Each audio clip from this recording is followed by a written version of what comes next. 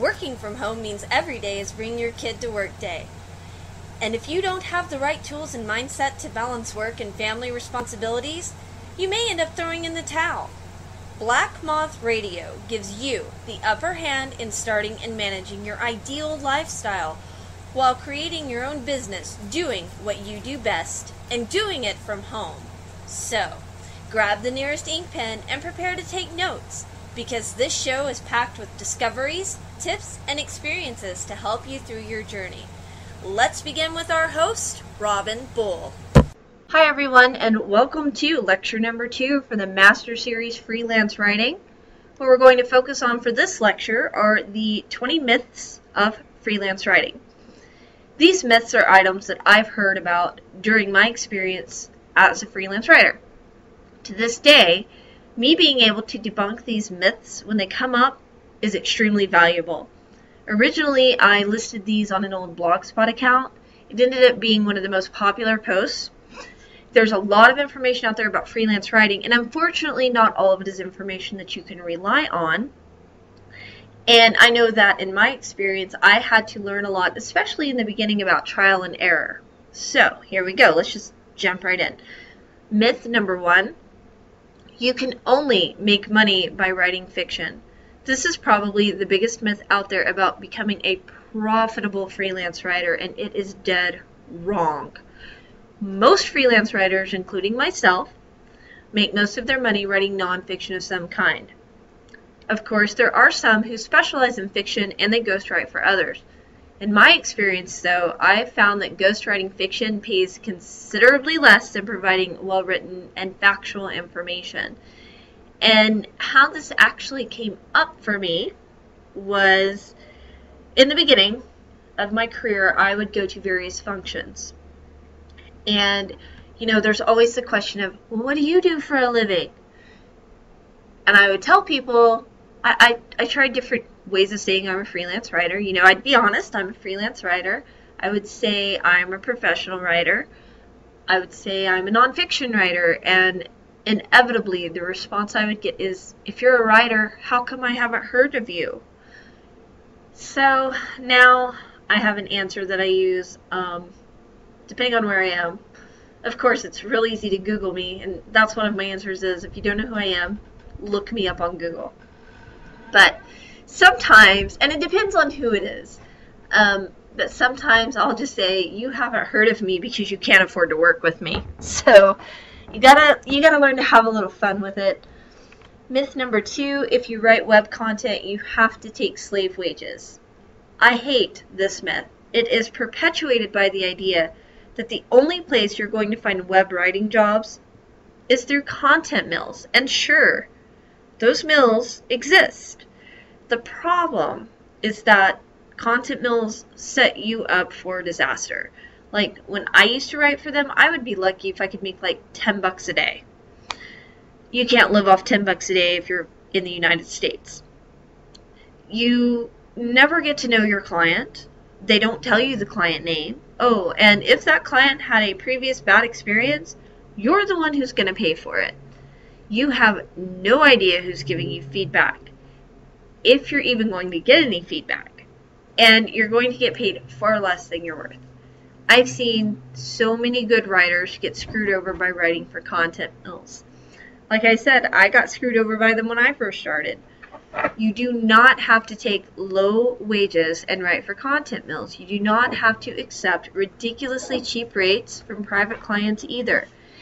If writing their own content was so easy that it was really only worth half a penny per word, people wouldn't have a need to look for writers. They could just do it themselves. It is not your problem if they don't budget appropriately for a writer. They don't get to bargain with you because they don't get to bargain with their internet provider or their electric company. You are a service provider, and you are worth your full rate. Myth number 3, a published clip can only be found in a magazine. And I would actually like to quote Donald Trump here. Wrong. The thing about traditional publishing is that it's really hard to break into. it's sort of the whole need experience to get experience mentality that's so common in traditional employment. I knew I had to find a way around that when I first started. So what I ended up doing was starting an account on HubPages. In fact, I'm pretty sure my account is still there, but I don't use it. I also used a blog. So using a blog and something like HubPages can show people what you're capable of doing. Just keep in mind that when you're writing, think about your eventual potential audience and keep your samples written at a professional level. Of course, they need to be easy to understand. I would say about HubPages that you shouldn't expect to make a ton of money there, even if you're publishing 10 articles a day. That's because most of the money comes in from ad clicks and your own affiliate accounts. Even if you have a large social media following, you better hope that people are into clicking links. One more hint about the blog.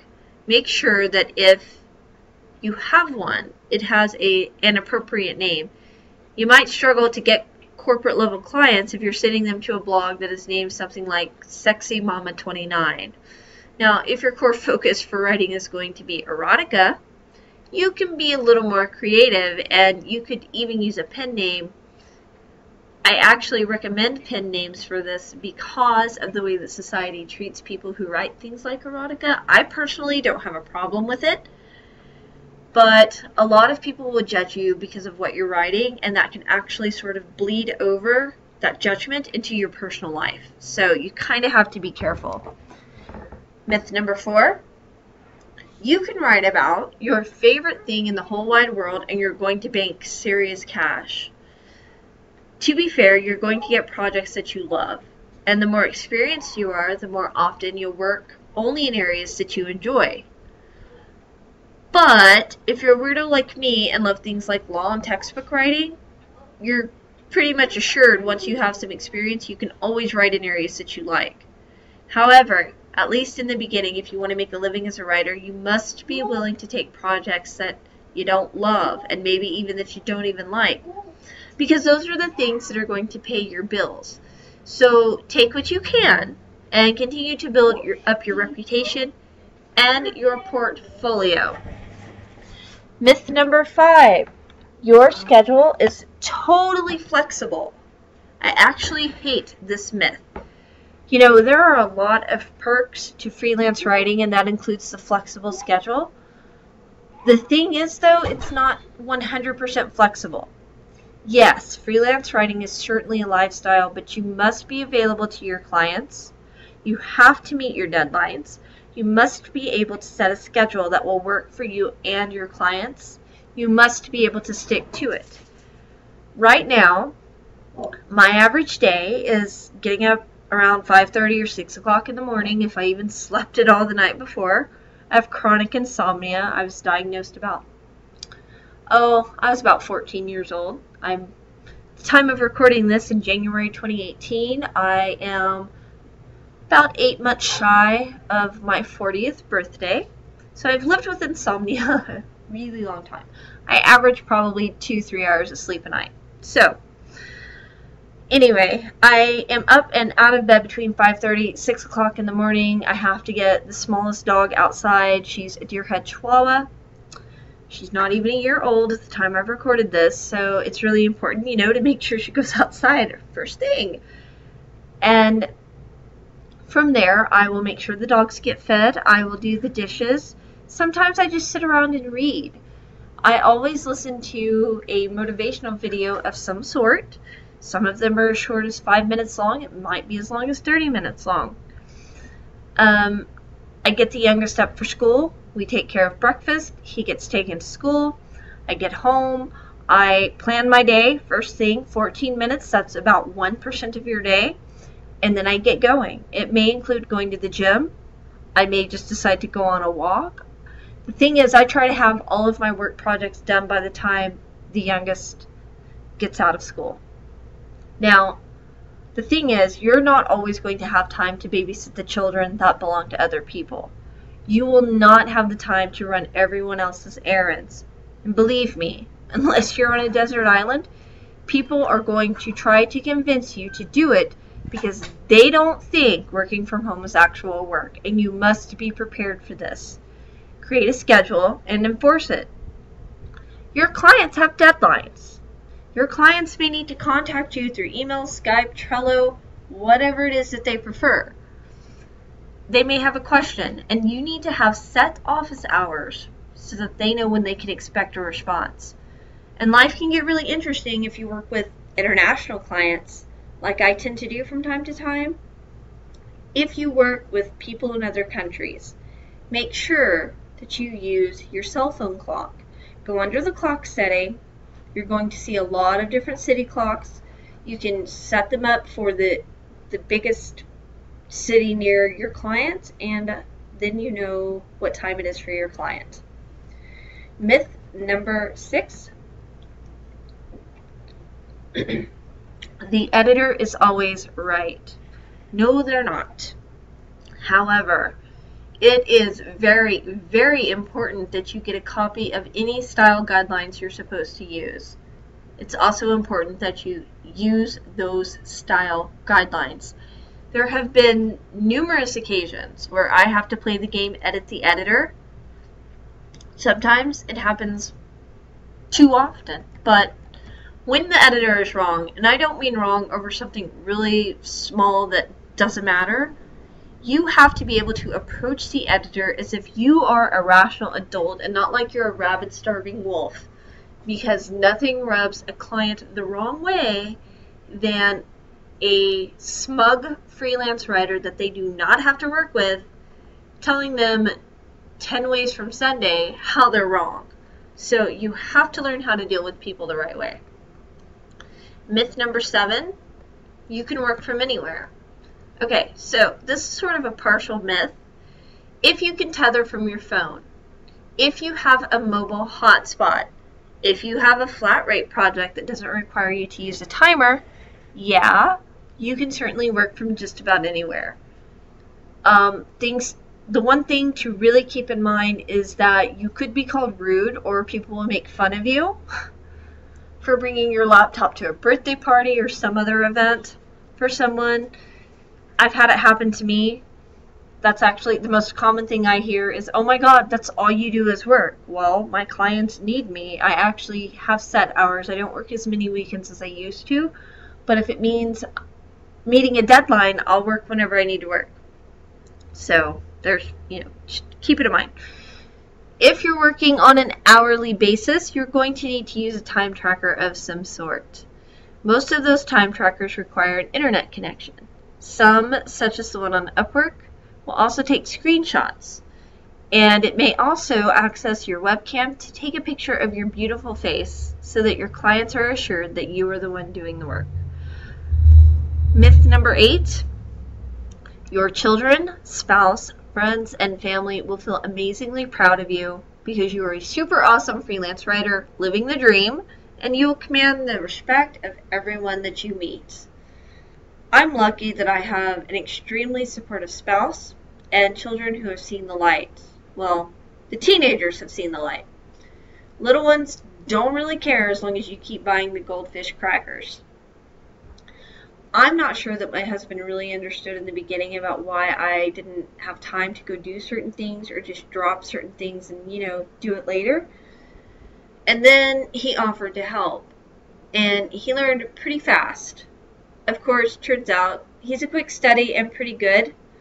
He said, though, that the first thing he learned that when he was helping me, he didn't want to write for a living. He does continue to pitch in when I need him. He's really, really good as far as helping me with the administrative functions of the business. The second thing that he told me that he learned was from planning to execution, professional writing takes longer than he assumed that it would. The third thing he told me that he learned was that when I wasn't actively writing something, I'm not getting paid. Of course, that affects the bottom line for our household. But again, he's always been super supportive, and a good deal of that is probably because his mom worked from home as a medical transcriptionist when he was a kid. But I've been in situation previous relationship, people aren't always supportive. Family members, friends, they're not always supportive. And at least when it comes to your children, you have to teach them to respect your working time, and that's not always easy. You have to learn how to work around their needs, especially if they're babies or toddlers. But as far as teaching school-age children to respect your work time, you must continuously enforce your boundaries and your schedule. I stop if my youngest son needs something. My older two, one is almost 20 at the time that I recorded this podcast, and the other one will turn 18 this year.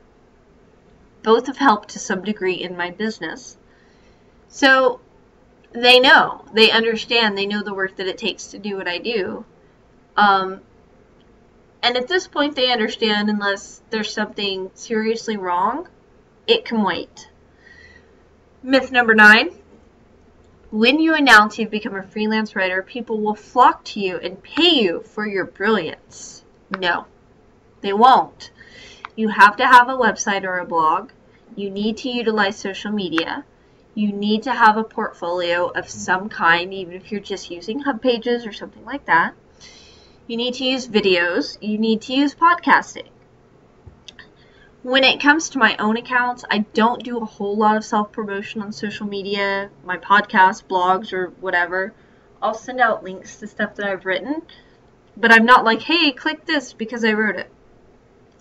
The thing is, my goal, whether I'm sending out my own links or I'm answering questions for other people, you need an agent to write and publish. It's not traditional self-promotion. Agents are a good idea if you want to get in with a traditional publisher. I want people to go. I want some publishers links. I want even talk to you or whatever if you do not have an agent.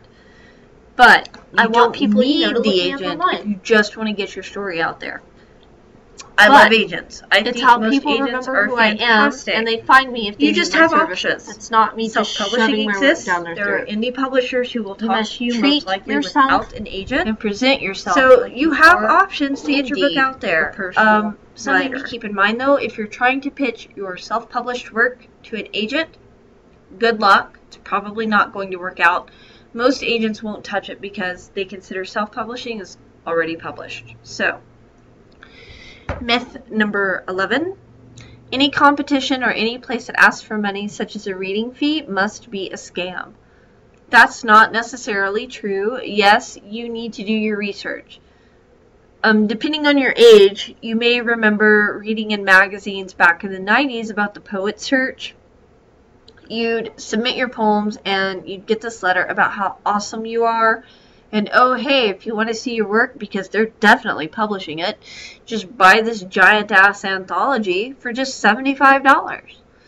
The thing is that pretty much anyone who submitted something to them got accepted and put into the anthology. So, yes, you got to do your research. But just because a competition or a magazine, whatever, has a reading fee or an entry fee, doesn't mean that it's a scam.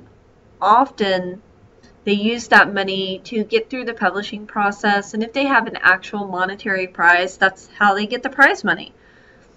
So yeah, there are some shady people out there, but do your research. And yes, it is okay if the final prize is, you know, 1 or 2 copies of the work that you're published in and you don't have to pay anything to get them. So keep it in mind. Myth 12, if you get a rejection, you are a terrible writer. This is an awful myth. A rejection just means that your work isn't a fit for them right now. It does not mean that you are a bad writer. Myth number 13, your mom loves your work, so you must be good enough to make it in the writing world. No. My mother hates my fiction work, and I do have one self-published novel out there. Did pretty good. She doesn't read my nonfiction work. Then again, though, what I generally write about isn't considered super exciting unless you enjoy law or academia. What my mom knows about freelance writing, what I do for a living, is that I sit in front of the computer and type. I'm honestly sure that my husband's grandmother has a better grasp of what I do than my own mother. So what I'm really getting at here is don't get your feedback on your writing ability from your mother. You need feedback from other writers, you need feedback from editors or other industry-related people. And when you get that feedback, take it in a constructive manner. Don't become a sensitive Sally. Sorry about that. Drinking water. Myth number 14, being a freelance writer is super exciting and easy. That's a big fat no. And it gets even more complicated if you have family responsibilities. It can be boring. It can be hard. We don't have people to meet with at 3 o'clock to talk about the latest current event. Personally, that suits me fine. I'm so introverted that I fall off of the Myers-Briggs test chart, so I'm about as low maintenance as someone can get when it comes to social interaction. But if you become a freelancer, you have to remember you must get out of the house or you're going to risk becoming far too isolated. It can cause depression even if you don't have a history of depression. If you do have a history of depression, it can make it worse. So make yourself get out of the house, even if you're just going to take a walk around the block or go to the grocery store. Freelancing, it's also hard. Clients could cancel your project, but that's not necessarily a reflection on your work. It just means that their needs change. You may have clients who don't pay. Maybe they pay late. You may not have enough work. Working from home means you don't ever really get away from your work unless you're lucky enough to have a dedicated home office.